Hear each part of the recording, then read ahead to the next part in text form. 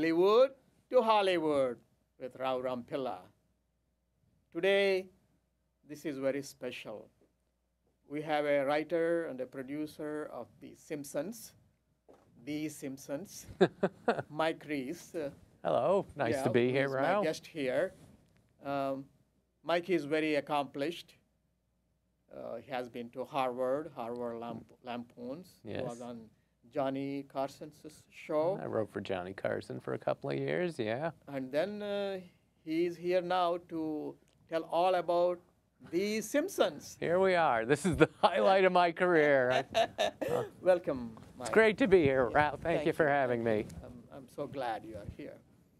Well, you know, I watched a few episodes of Simpsons. Oh, thanks. Like any other Indian. Uh-huh. But I don't know anything about Simpsons. The show, you know, by the way, I think it was about 15 or 18 years into its run. The show's been on for 25 years. But it was about 18 years before it came to India. And I think it took off huge there. You know, so late in the run, they've really embraced it. So it's nice that suddenly, after 2 decades, to get 1 billion new viewers.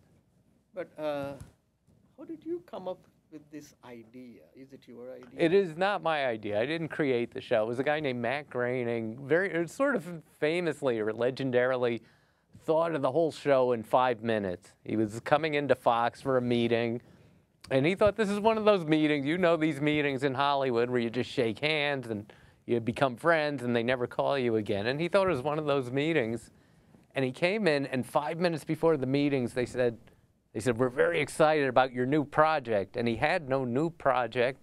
So in 5 minutes, he drew the Simpsons family, and he just named them after his family. Matt Groening's father is named Homer, and his mother's name is Marge, and his sisters are Lisa and Maggie. So it was 5 minutes work, and they bought it there. And, you know, it's gone on to be this international empire off of 5 minutes work. And I always think, gee, what if he had put an hour into it? Think how great it might have been. Oh, I was thinking probably Homer means somebody came up with somebody who stays at home, and that's why they call him Homer. Well, you could be a professor. There are college courses in The Simpsons all over America now, college courses, and there are professors coming up with analyses like that, saying that's why it's Homer. I once saw it was I was speaking, I'll say where, I was speaking at the University of Oklahoma, and this professor gave the introduction saying he's named Homer because he's like Homer's Odyssey, and he's on a quest for enlightenment. And, you know, it was a beautiful theory, but it was 100% wrong. And he just named it after his dad. There wasn't that much thought put into it. That's very interesting. What about Springfield? I mean, I was in Massachusetts. There is a Springfield in Massachusetts. Is it What's interesting is one of the guys, there's only been 3 or 4 of us who've run the show. I mean, it's a job you take for 2 years or 5 years. And one of the 5 of us is from Springfield, Massachusetts. You'd think, oh, it's got to be him. But again, Matt Groening picked the name Springfield because there are 48 Springfields in America. I would imagine. It is the most common place name in America. There's 48 Springfields in 43 states, which means that there are 5 states that have 2 Springfields in them. These are states lacking in creativity. But so that's why we called it Springfield. We called it for a couple of reasons. We called it Springfield because it could be anywhere in America, and also because there was a show in the 50s called Father Knows Best. It was a very kind of generic sitcom. It was very popular, and they lived in Springfield. And again, it was Springfield, who knows where. Mm-hmm. Well, you know, I was a little bit intrigued, me being an Indian. Yeah. You know, the let's say Bollywood connection. The Apu character. Yes. I remember in 60s, the director went to India and found this kid in Rajasthan and brought him up, and he was in all the movies in 60s. Yes. And the character was Apu. And the character on our show is named after the Apu trilogy of films. It's so that was the history for that. I know we got time. Do you mind if I tell the story? Sure, I think sure. It's the best Bollywood story I can tell you about The Simpsons. the first season of the show, and I think it was probably like 3 or 4 episodes in, we wrote an episode. There were 3 or 4 of us writing an episode together, and there was just a scene where Bart went to the Quickie Mart, went to the convenience store, and the clerk was there, and the clerk had one line. He said, 35 cents, please. And at the time, this is like 1989, it was such a cliche in American movies that all convenience store clerks were Indian. And so I said, I do not want, we're the Simpsons. I don't want to do that cliche. So I said, the clerk says 35 cents, please. And underneath, in capital letters in boldface, I wrote, he is not an Indian. And then we get to the day of the recording, and Hank Azaria, who plays Apu, he gets to the line, or he gets to the line of the clerk, and he goes, 35 cents, please. He does it with an Indian accent, and it got this giant laugh. And that's how Apu became Indian. It was over my objections, and that's when I learned that Hank Azaria doesn't read stage directions. I see. That's what I was wondering. How come they cast this Apu character, Indian, and how somebody American, he's a very good actor. Yes. Him do the part of an Indian. Yeah, it's when there are 200 characters on The Simpsons, and they're performed by 8 people. So there's a lot of multiple roles going on, and all the black characters on our show are performed by white people. And the guy who plays Apu he's a Jewish guy from Queens, and that's what I figured. Yeah, how good is when you hear Apu? If you hear Apu, is it a good accent? Is it passable? It's very standardized, stereotypical accent. Stereotypical, okay. But see, I speak with Indian accent. This is natural. Yeah. Even though it is less reduced. And you're accent. A Jewish guy from Queens So also. I'm an Indian Jew. Yeah. You're a hidden Jew. But all my professors are Jewish, both in the law school and in the acting school. Yeah. And my guests are Jew. Yeah. So I am in this world of Jewish intellectuals. I'm bred and brought up, so I can't really get away from it. You can't escape us. Yeah, so you're trying to get away from Jews, and you moved to New York. Yeah. Great move. Yeah. But I'll tell you a story. So Apu, he became a character on the show, and again, it shows you how we make up things on the show. It's a little idea here, and we never knew if the character would reappear. But he just kept coming back, and then we gave him a wife, and we started exploring his Hindu religion on it, because we do a lot of religious theme shows on The Simpsons, exploring religion. So we researched Hinduism. We got books on it just to get it right, and he has a Ganesh in the back room, and it was fun. It was very educational for us. But all the years I was doing it, I had an Indian friend in Los Angeles, and I just never mentioned Apu to her, because I just thought, is this offensive to her? Or, maybe we just made a horrible faux pas. And finally I said to her, what do you think of Apu? And she said, he's the only Indian on television. And that was it. She was just happy to be represented on TV. Now, since then... Well, I may differ with that, because not all Indians are so religious. I oppose caste system because it did a horrible number. It kept 300 million people as slaves. There may be some good aspects to the spirituality, but I think lately they are buying Hinduism as a wholesale. Interesting. So there are also downsides to it, because any religion that kept 300 million people as slaves in this modern age is not laudable. But I think there is a trend. I think everyone is bringing Hinduism and putting on American TV. Yes, well, there are a lot more Indians on TV now. I don't think we caused it, but now you see plenty of them. You see, they're always, Big Bang Theory. There's an Indian character, and any medical show will always have one Indian doctor. It's sort of the new stereotype. It's the new convenience store clerk. Is you got to have an Indian doctor there, and it's a great role model. Well, I started as an Indian doctor. You were a doctor too? Yeah, that's how I started my acting career. Oh. with a Super Bowl commercial with Kevin Bacon. They picked me out of all the Indians. So from Out of a billion Indians, they chose you. my father always wanted me to become a doctor. So you now played he it, is gone. and you but- did it on the Super Bowl. So Wow. you can become a better doctor than on the Super Bowl. What was the Especially- commercial for? Oh, that's a Visa commercial, 2002, right You're- after 9/11. Ah. I was a lawyer before that. So You know, there I you was. keep dragging this right out of comedy. We're having a great time, then it's the caste system, then we're having more fun. You bring up 9/11, but we'll keep bringing it back. But I'm just curious. Lately I have been exploring Ibsen, Strindberg, Okay, now we're into comedy. Okay. Chekhov, right? Uh-huh. Chekhov is a big comedy, it's serious. He is funny. I mean, his stuff is meant to be played comedically, and they always play Chekhov heavy and dramatic, and it can be very funny. And he certainly wrote some funny stories. So I'm thinking. So if you look at the Bollywood, Yeah. they have the stereotypical image of 5 songs: hero, villain, heroine, she cries. Yeah. So same story. It's all entertainment. But what I learned studying Ibsen, Strindberg, and Chekhov is you bring the reality, social life, social issues.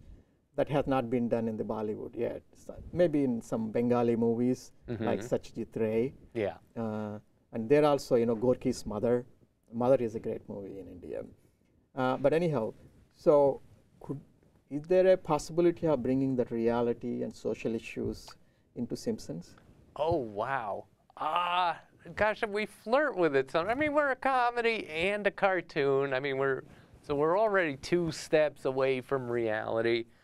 But the show will get pretty dark, and it will take on terrorism as a topic. And we did it once. We handled the whole Iraq War. We didn't take it head on, but we did it on our Halloween show, where we had aliens invade Springfield and take over. And it became pretty clear pretty quickly that this was all a metaphor for the U.S. going into Iraq, and it was a bad occupation. And so the people in Springfield became the terrorists suddenly. And I don't know, it made a really good point, but that's how we handle subjects, obliquely. And we'll hit on a subject for 5 minutes and say everything we have to say about it. The other thing we'll do on The Simpsons is sometimes we'll take on an issue and we'll give our point of view, and then we'll give it a left turn. We'll make sure we don't look like we're preaching. And, we'll do a show about guns, and a lot of the Simpsons people are sort of liberal and for gun control.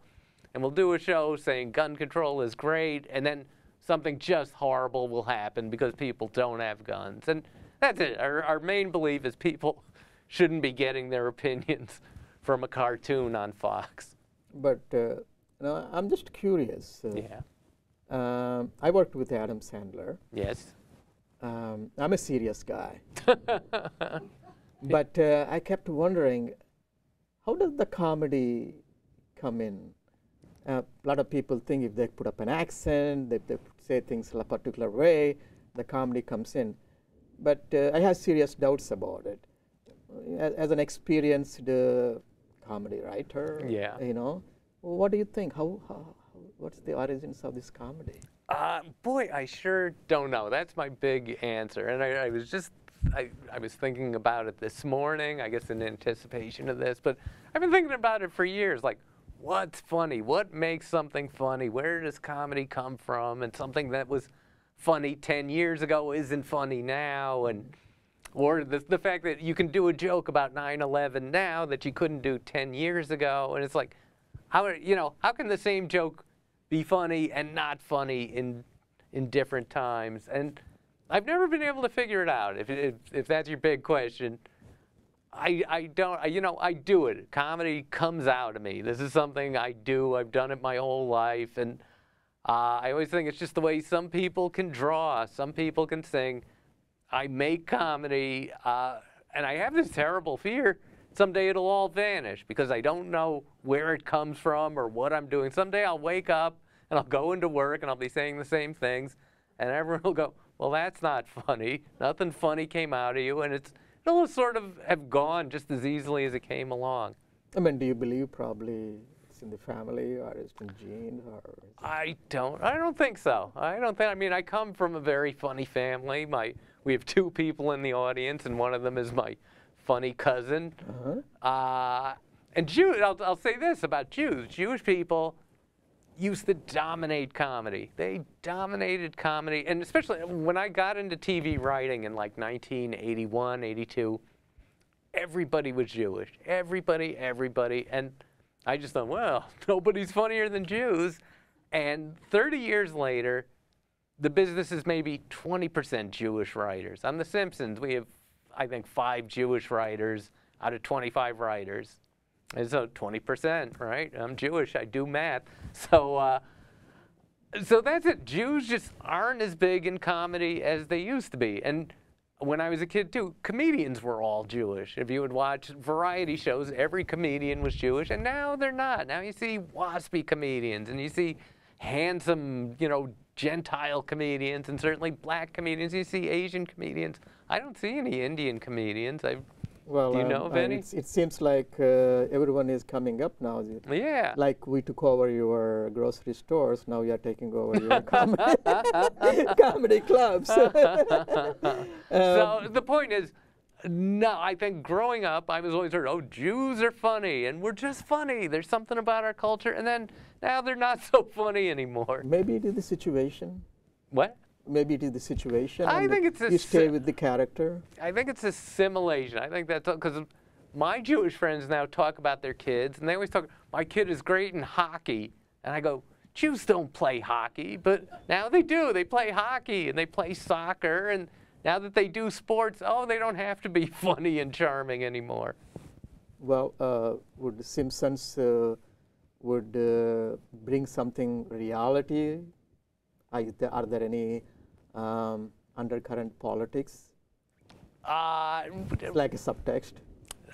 Not particularly. We take on issues. I mean, mostly the show, to us, is just a big hole we have to shovel jokes into every week. I mean, people try to ascribe great meaning or import to what we're trying to do or what we're trying to say to the show, and all we're trying to do every week is fill a half hour. That's it. And we'll just put anything in there that we think is funny.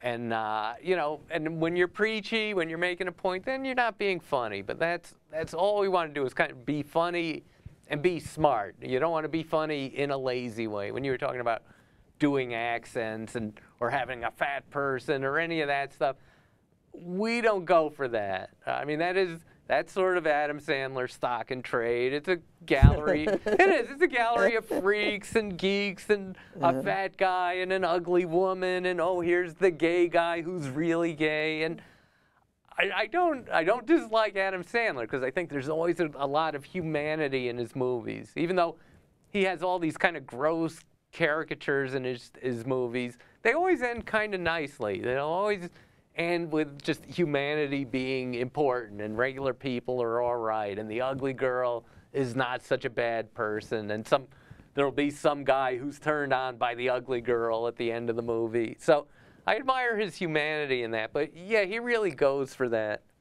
Suppose if we bring Chekhov to this century. Okay. And put him in the chair, or in my chair. Okay. So would it be any different? Well, if Chekhov was here, I wouldn't call it Bollywood to Hollywood. I'd call it Minsk to Pinsk or something like that. But I don't know. There's that question. If Chekhov was writing today, what would he be writing? Would he be writing TV shows? Would he be writing a play? Would he be writing the new? I was going to say, would he write the new Star Trek movie? But they've already got a Chekhov on Star Trek, so. I don't know. I don't know what these guys would do today. I assume he would be successful now. I think there's a place for Chekhov today. He's still, they'll bring him to Broadway every once in a while, and the plays hold up. They're great. I mean, you're a very advocate of certain causes, like that duck. What is that duck? What, my queer duck? Yeah. Is that what you're talking about? Yeah. You were trying to portray them in a proper way. Yes, I'll talk about that. I created a cartoon called Queer Duck. It was just one day in the year 2000. It's just like Apu, in fact. It's just like this Apu story, which is, I was reading an article in the year 2000 that said, there are no gay people on TV. Now, gay people, I'd worked with a lot of gay people in show business, and they love TV, and they would tend to be more creative, right? To what? Tend to be very creative. Yes, and that was it. But they would always come in the morning, did you see this on TV? Oh, wasn't it? We had a good party to watch this Raquel Welch TV movie. That was, they love TV. And then I read this article that said, there are no gay characters on television. And this is 13 years ago. It was before Glee. It was before Anderson Cooper. There were just no gay people around. And so I said, well, that's just wrong. And so I created a cartoon with a gay Bugs Bunny. That was my idea. Let's have a gay hero in a cartoon. And I called it Queer Duck. I made him a gay duck. And people, again, they never get the inspiration of that, which is, when I was this kid, there was a saying where you would say, that guy's a real queer duck. And you didn't mean he was gay. You just meant, it was a way of saying he's an odd fellow. He's a queer duck. So I said, all right, he's queer and he's a duck. He's queer duck. And he had gay animal friends, bipolar bear and openly gator. And this cartoon just came on the internet, and it was a sensation. It was tremendous. It was such a huge hit that the website kept crashing because people were just pouring in to watch Queer Duck. And it wasn't genius. It was just, he's the only gay cartoon character out there. And so it endured. And I was very proud of this thing, but I had to keep it secret that I'm not gay. I'm not, you know, I just didn't want people thinking, oh, who's this guy? Or, we like Queer Duck. Oh, it's funny. Oh, wait, he's straight. He's just making fun of us then. And so reporters would come to the house, and I'd have to hide my wedding pictures, and I'd lock my wife in the bedroom, which I do anyhow. And, but that was it. And so Queer Duck, it goes on and on. It's a movie now. You can get, I'm pitching right to the audience here. There's a Queer Duck movie you can get on Amazon. You can get it on Netflix. It's fun. It's a fun little cartoon. Or you can see it for free on icebox.com. Go to icebox.com and look for Queer Duck. Is there a way to bring that one into Simpsons? You know what? They animated him. I was so proud of this. They put him in The Simpsons once. They had a gay pride parade, and they had a big balloon of Queer Duck going on during the parade, and I was so excited. And then they cut it. The show was too long, and you know, what can I say? It wasn't a big joke to have a Queer Duck balloon. It was just a way of making me happy. And so they had to finally cut it. I never even saw it. I know they animated it, and I wasn't around. I never got to see it. But I can't bring Queer Duck. You know, the Simpsons is a big, important thing. You can't use it just to make a couple of guys happy on the show. Well, you know, people are more accepting when something is an animal. Yes. When it is not homosexual, bisexual, no sexual at all. Right. It's more accepting rather than see a person. So maybe that's one way of telling the society to how to somehow infiltrate these ideas. It's always a great way. I think we certainly do it on The Simpsons every week. We get away with stuff you couldn't do on a live action show. I mean, the best example of that is that Homer strangles his son every week. He strangles his kid. He commits child abuse, and people love it. They love it. It's a trademark of the show, and it would be so horrifying in a live action show. Homer would have gone to jail after the 3rd episode. We'd never see him again. But maybe there is something in The Simpsons that appeals to everyone, like general life, the way of life in America, in a small town America. There's something. Well, I'll tell you an interesting story about that, which is The Simpsons is a hit in America.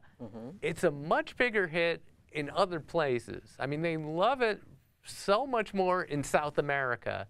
They love it in South America. They love it in Canada and Australia. Now they love it in India. They love it in Russia and Israel. I mean, that's a pretty wide net to cast. But one thing I found in my travels is in America, we say, oh, we're making fun of people and we're making fun of family life. And in a lot of these other countries, they go, they're making fun of Americans. They always, and that's the big thing. They'll always say, oh, you really do a great parody of American culture. And it's like, oh, these are supposed to be all people. And I get the sense the viewers in these countries get it. And they say, oh, yes, Homer's like my father. But I don't think the critics and the scholars get that. They think, oh, we're just sending up American culture. Can I tell you a story? Sure. Yeah, why not? Of course I can tell you a story. That's the show. I've been talking too much. Let someone else talk. And now I forgot the story I was going to tell. Oh, I'll tell you. So we make fun of people or Americans every week on The Simpsons.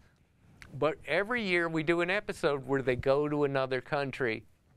And when we do that, the other country doesn't think it's so funny. Suddenly, oh, The Simpsons aren't so funny. When the Simpsons went to Brazil, we got sued by the Brazilian Tourist Council. Oh, really? When they went to Japan, the Japanese pulled us off the air. They never showed us again. The French pulled them. First season, Simpsons went to France. The French canceled our show for 18 years. Really? French? Yes. Oh, the French, boy, the French with their great sense of humor. Yeah, They show all nude or something like that. Yes, well, that's it. I think there wasn't enough nudity on the show for them. Yeah, Australia, we were condemned in the Australian Parliament. Oh. So that's it. It's okay to make fun of us, but not them. There was and in India, we got in a little trouble.